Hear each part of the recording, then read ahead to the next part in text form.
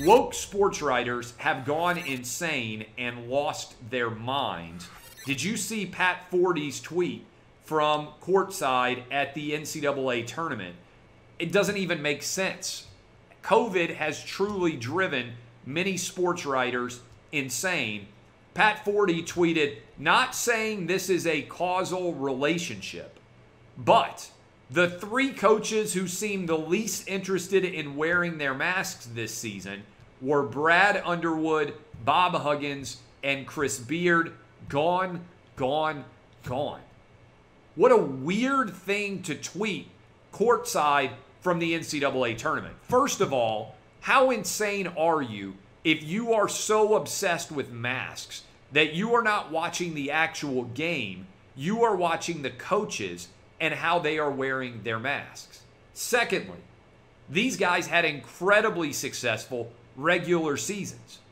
So are you suggesting that somehow the mask caught up with them in the postseason? That is illogical. It is insane. It is an irrational take. It is a Corona Bro on steroids take from Pat Forde and many other sports media members who have followed his lead.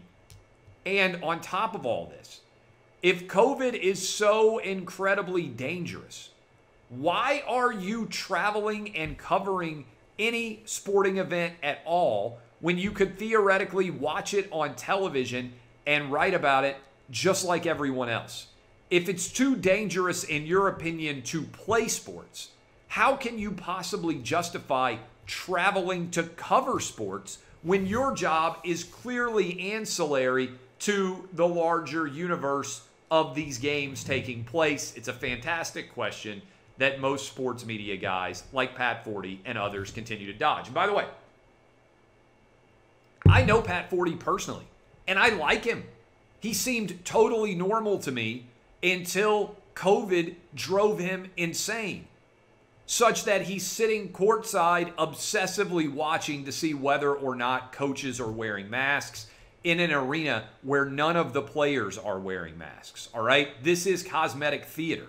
It makes no sense to have none of the players wearing masks, to have none of the players in the huddle wearing masks, and to have a coach wearing a mask. It honestly is 100% nonsensical. So is the focus.